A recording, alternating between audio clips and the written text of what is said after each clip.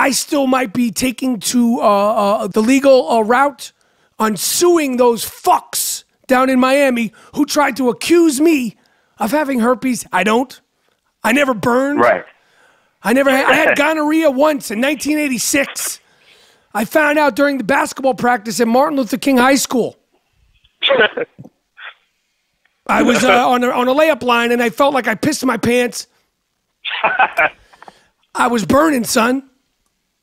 Word. I don't have herpes. That fuck boy over there at Batard tried to say that. This person is trying to sue Usher for $40 million. I figure I could sue for maybe $20 million for accusing me.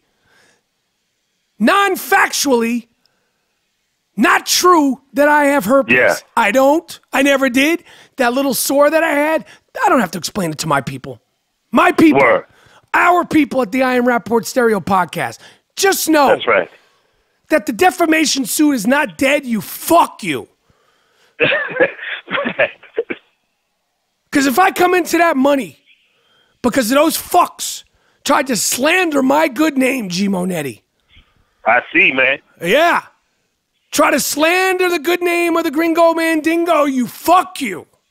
Word. Don't ever try to front on us, man. You try to front on me? No.